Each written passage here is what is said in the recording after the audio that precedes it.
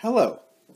In this video, we are going to discuss the rotational states of hydrogen H2. We will see that certain experimental facts are derivable from the theory of quantum mechanics. For this video, we are considering a hydrogen molecule where each of the two hydrogen atoms are the isotope hydrogen 1, sometimes called protium. The nucleus of this isotope consists of a single proton. The proton is a spin 1/2 particle, just like the electron is. So therefore, an ensemble of protons must have an antisymmetric wave function. This means if we interchange two fermions, such as the first nucleus and the second nucleus, the wave function must change sign. Just like electrons, protons are spin 1/2 particles, and therefore the wave function for an ensemble of protons has to be antisymmetric. In other words, protons are fermions and they obey Fermi-Dirac statistics. Now, when we refer to the total spin angular momentum of electrons, we use the quantum number S. By analogy, for the spin of nuclear particles, we use the quantum number I. So therefore, we can think of the proton as an I equals 1/2 spin particle. So here we look at the projection of the nuclear spin along the intermolecular axis. And here we have a spin of 1/2 being an up spin. And here we have a spin of minus 1/2 for a down spin. So in this particular case, we have a spin plus 1/2, spin minus 1/2. The sum total for the quantum number I is going to be equal to 0. And we can define a nuclear part of the wave function, which will have psi sub n. And we recall that it has to be antisymmetric. So for this antisymmetric singlet state, we can define spin functions exactly the same way that we would for electrons. So here alpha means that we have a spin up particle, I equals 1/2. And here we have spin down is minus 1/2.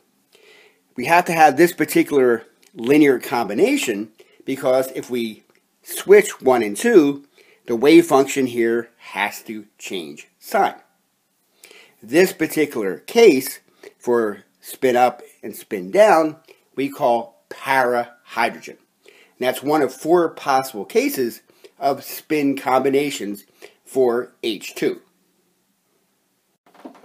We have shown in green the 3 remaining spin possibilities, 2 of which are straightforward and 1 of which seems kind of complicated. So one of the possibilities is have both spins up. So this gives us alpha 1, alpha 2. We can have both spins being down, which is our beta 1, beta 2. And the one that seems kind of complicated here is we have another example where you have spin up and spin down. And we have a linear combination that looks very similar to the singlet state. But here we notice that in this having the plus sign, that now we have a symmetric part. So we've seen that the wave function in red is antisymmetric for the nuclear spins. The ones in green are all symmetric, and these 3 form the triplet. The overall value of I is equal to 1. What I did not mention before was up here the m sub I value is equal to 0. And here we have m sub I equal to plus 1, minus 1, and 0, exactly by analogy to the case for a singlet and triplet combination of 2 electrons. The linear combinations work out exactly the same way. If we have the red singlet antisymmetric combination, we have para-hydrogen. And if we have the green case, where we have the triplet that is a symmetric nuclear spin part, then we have so-called ortho-hydrogen. So let's examine more closely the case of para-hydrogen, where we have an antisymmetric nuclear spin wave function. We know that the overall wave function has to be antisymmetric, but this wave function here, while it accounts for the nuclear spin, does not account for the rotation of the molecule. For the sake of completeness, let me show you all the factors that would be need to considered for the nuclear spin states of H2 molecule. So one, as we've been looking at so far, is the wave function for the nuclear spins. There is a wave function that has to do with the rotational states of that combination of two nuclei. We have a vibrational contribution, and we have a translational contribution. Now, it turns out the translational thing does not affect the symmetry here, so this we can drop out. As it translates, the symmetry or antisymmetry of the wave function doesn't change. The vibrational one, so long as we stay in the ground vibrational state, so we're assuming that we're at sufficiently low temperature, that we're in the ground vibrational state for the H2 molecule. The lowest vibrational state is a symmetric wave function. So that's equivalent to multiplying by 1, so we do not need to consider it any further. But the remaining two are important. So we've noticed that the spin part is antisymmetric. And let me just put this down as A for antisymmetric. We know that the overall wave function has to be antisymmetric because it involves fermions, and fermions obey Fermi-Dirac statistics, and they are required to have antisymmetric wave functions. So this has to be antisymmetric. So this imposes a condition on the rotational states that are available for this molecule. Whatever the wave function is, must be symmetric. So by the principle of antisymmetry, we realize that the rotational wave function must be symmetric when we're dealing with para-hydrogen. It turns out, by a rationale which we will mention in just a minute, that the rotational wave function is symmetric whenever j is an even number. So if the j values are 0 to 4, where j is the rotational quantum number, then we have a symmetric wave function for the rotational part, which allows the overall wave function to be antisymmetric as required. On the other hand, if j is an odd value, so j is equal to 1, 3, 5, 7, and so on, then it involves an antisymmetric rotational part. So by this reasoning, we see that when we have para-hydrogen, it is forbidden to have odd rotational states. It is limited to the even rotational states, which also means that if it changes rotational state, it has to change by 2 units because it has to go from one even number to another even number, which is not true for the typical rotating molecule. So let us now look at exactly how we could figure out that the even rotational states are symmetric. The rotational wave functions are exactly the same wave functions that are used for orbital angular momentum in 3 dimensions. So the J wave functions are exactly the same as the ones that we typically use for L. Now their form, particularly when they're in spherical coordinates, makes it very difficult, not impossible, but very difficult to easily determine whether they are symmetric or antisymmetric. So we are going to use an analogy that is absolutely accurate that will make it easier for us to determine this. So by analogy between J and L, we realize that if we have L is equal to 0, then we have an s orbital. If L is equal to 2, we have a d orbital. So now we can visually inspect the antisymmetry properties of s or d orbitals, and that will allow us to generalize the antisymmetry properties of any even j state. Here I have a quick and dirty sketch of an s orbital. And we recall that s orbitals are Gerada. They are completely symmetric. So if I go from one point on this side, I have a positive value, and go through the origin to the other side, I am also at a positive value. So the wave function keeps its sign when we invert through the center. Similarly, for d orbitals, if I have this particular phase here, so let's say the darkened phase is the negative phase, here's a negative value of the wave function. When I go through 0 to the other side, I am again at a negative value. The wave function has not changed side. And the same happens if I go here. I have a positive phase, go through the origin, and again I have a positive phase.